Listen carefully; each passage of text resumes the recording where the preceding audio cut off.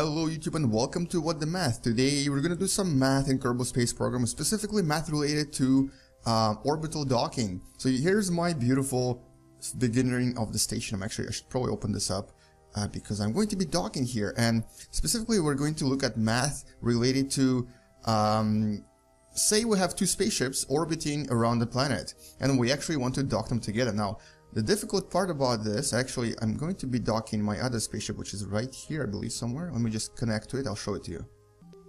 And there it is. This is my small docking station. I'm going to unlock this as well.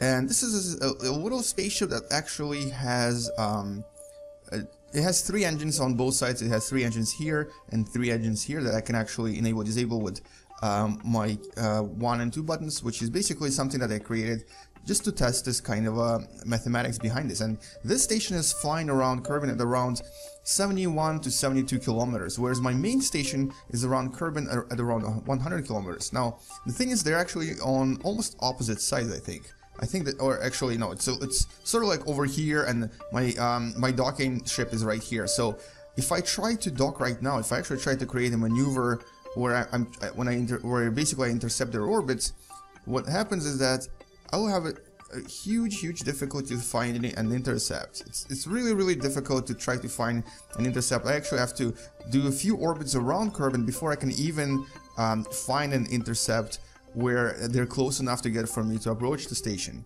So unfortunately, waypoints are not enough to try to find the perfect intercept, especially if you take off the Kerbal Space Station at the wrong moment.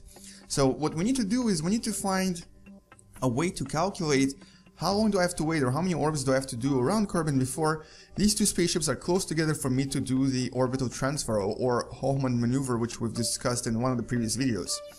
So there's 2 things here, 2 things we have to think about. I'm going to switch to another program to show you what I mean by this. And this is actually GeoGebra, so this is a visual way for me to show you what I mean. So one of my ships is right here. This is the ship that is my docking station, and it's orbiting around Kerbin in this manner. You can see there's an angle of orbit right here, and this is my station that I want to dock with. Now this station E is orbiting a little bit slower because it's farther away from Kerbin, whereas this station B, or the spaceship B, is orbiting a little bit faster. So first thing to consider is, if you're trying to dock with this station, with E, if it's actually behind you, this spaceship will take quite a long time to catch up to it. So because it will be moving faster and this station will be moving slower, so by the time that it catches up with this station, it will actually, you have to do at least 30, maybe even 40 orbits. So what I would do is, if this is behind you, change the orbit of this spaceship to one above the station. So essentially you will move this circle, or your circular orbit, and you'll make this, let's just say this is going to be 1.7. You'll move it right above the station here. And so what will happen then is your docking station, or sorry, your spaceship will be moving slower, whereas the docking station will be moving faster, so that's the way you'll be able to catch up with it. So in other words, if your spaceship that you're trying to dock to is behind you, try to raise your orbit above it. If you're actually behind it, if you're here and the docking station is here, make sure that you have a smaller orbit so that you catch up to it. So because the inner circle is a lot, you orbit around this faster than the outer circle. So this is kind of like, if you think of a race. In a race, you're trying to run on the inner circle if you're trying to be faster than everyone else, if you're trying to overcome them. And if you just, if someone is trying to overcome you and you're on the outside lane, you'll move slower compared to them. So this is basically the principle behind this. Now, let's talk about the difficulty with this. How do we actually find how long it takes for these two space stations and spaceships to orbit around Kerbin? And this is actually the easy part, because the Wikipedia does have a lot of different formulas on this. This is by Kepler, and third, Kepler's law gives you the orbital period right here. So this is the formula we'll be using to find the orbital time of spaceship around Kerbin. A here would be the distance from the center of Kerbin to your spaceship. So in other words, if my distance right now, where's my spaceship? If I'm right now 71 kilometers above Kerbin, the A here would be 600 plus 71, which is 671,000, because Kerbal radius is 600 kilometers and this is 71 kilometers. So this is how you find it. And this right here, this is called standard gravitational parameter, and this is actually given to you in the game. So it's mass of Kerbin times gravity, and it's given to you right if you go to the space center, and then you click on Kerbin, and you look at information, or sorry, right here, GM is right here. It's 3.532 times 10 to the power of 12. So this is the number we'll be using for this formula.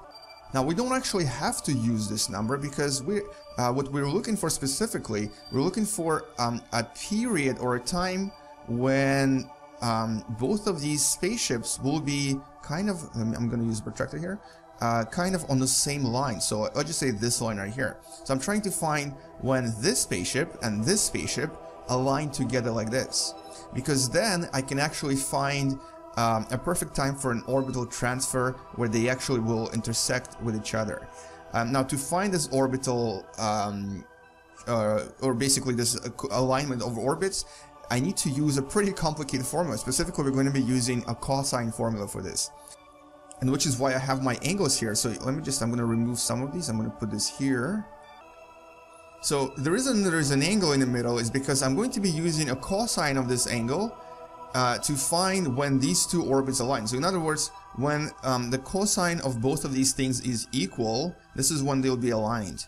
And the thing is, it's not actually enough to find the aligned orbit. I need to actually still calculate the time it takes for orbital transfer, and then also include this into my calculations. But we'll do this later. Let's just find when these two orbits align so that I can actually start calculating this stuff. To do this, I'm going to use my calculator. And specifically here, I'm just going to be plotting cosine of x. So this is essentially, this will give me a wave-like graph that I'll show you in a second that will look like this. So this is my cosine wave of the, basically the orbit. So every time the spaceship flies around the orbit, it creates this. And let me just show you a visual representation of what this means. And here's what we're looking at. So this is a spaceship orbiting around Kerbin, and it creates this cosine wave that looks like this. It looks like a wave. So here, let's just start from here. Orbit starts at this point, then it finishes at this point. So it's basically one from the crest to crest. So one of these is, this is one orbit. But now we have to create another one for our other spaceship. So we actually have to find how much faster is it moving compared to the first spaceship. So we're going to be looking at the ratio between their orbital periods.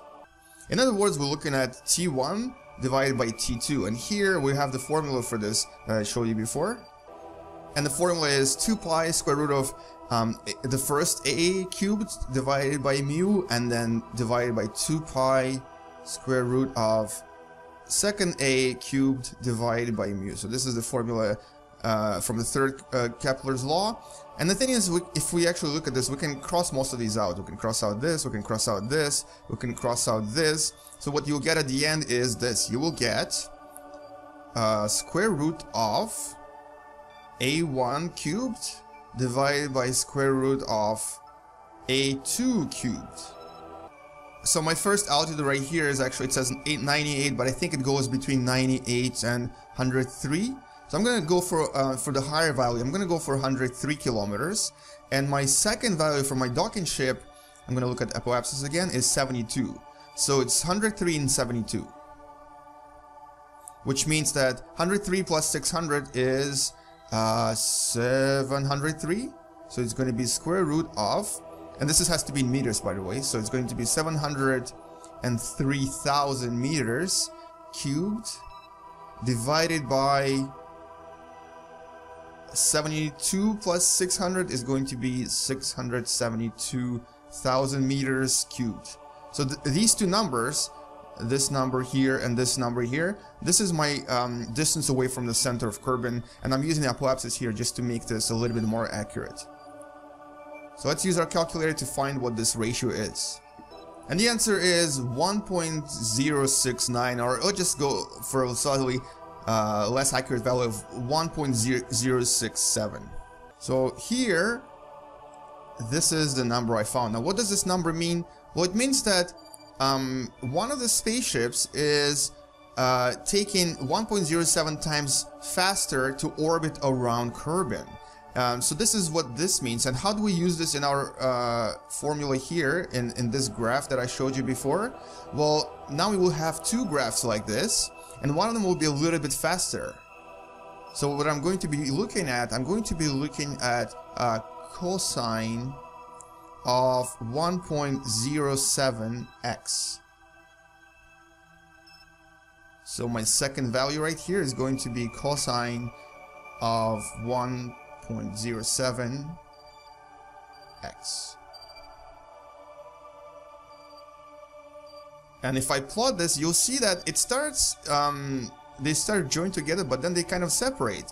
And what I'm trying to find now is when do they join again? So what this will show me is how many orbits it takes for these two spaceships to realign with each other. To do this on the calculator, you can use the trace function, or you can just move around using the window format, which is what I'm going to be doing here to make it a little bit more convenient. So I'm going to change this value to 2000 and then 4000. And you can see they're still not aligned, but they're slowly coming closer together. So let's just look for that point where they realign again. And here they come. So somewhere over here they realign again, and I have to find this value a little bit more precisely. So I'm going to take a look at the table now and see if I can find it. So I'm going to go to table set. I believe this is a value of around 5000. So I'm going to start at 5000 and go into the table and take a look at it. And here what I'm looking for is for these two values to be exactly the same. So let's just scroll around and find when they're equal. And the value is actually 5143. It's somewhere around here where they actually realign. So if you look at the graph, this is approximately 5143. Now this is in degrees. So what this means is that when the first, the bigger orbit, when the first orbit orbits around Kerbin 5143 degrees, this is when they will realign again. So every 5143 degrees, which is actually, to make this a little bit simpler to understand, I have to divide this by 360 degrees. This is the number of degrees in a circle. And essentially every 14.3 orbits. So after every 14.3 orbits of the bigger station, of the station that's farther away, they will realign again. And let's actually test it. So right now they're kind of aligned. The docking station is right here. This is my main spaceship that I want to dock to. And I'm going to count orbits and see how many orbits it takes them to realign in the same position, because this one is about to overtake me, and we're going to start from here. So let's just start from, this is 0 orbits, and 1 hippopotamus, 2 hippopotamus, 3 hippopotamus, 4 hippopotamus, 5 hippopotamus, 6 hippopotamus, 7 hippopotamus, 8 hippopotamus, 9 hippopotamus, 10 hippopotamus, 11 hippopotamus, 12 hippopotamus, 13 hippopotamus, 14 hippopotamus. Oh no, oh no, oh no. So this is about 14.3. And it looks like I miscalculated a little bit. So it's about 14 point something, 14 point maybe 14.8 or 14.9. So it's not exactly precise, because I think when I was using my orbital periods, I kind of estimated things in terms of the actual radius here, and also at the same time I did use a very rough rounding. So this is actually this value right here. So this value right here is actually not 1.07, but probably I think it's a little bit less. That's why there's a slight miscalculation, but it's still relatively accurate. Now the important thing is to realize that it also takes you to it takes time to change your orbit. So if I'm changing orbits, if I'm doing the Hawkman's maneuver, it also takes a little bit of time for me to go from lower orbit to the higher orbit, and this is something we need to take into consideration as well. And I think this is something we'll cover in the next part.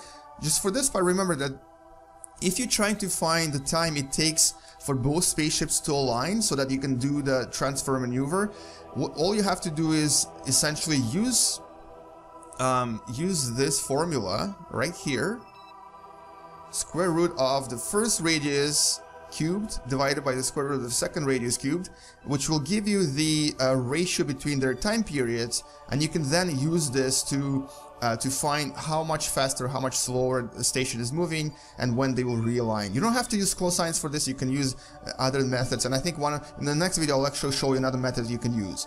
But for now, let's just stop here, and in the next video let's try to actually calculate when precisely we need to start changing the orbit and try to basically connect to the spaceship right here. Thank you for watching, and good luck to you. Bye bye.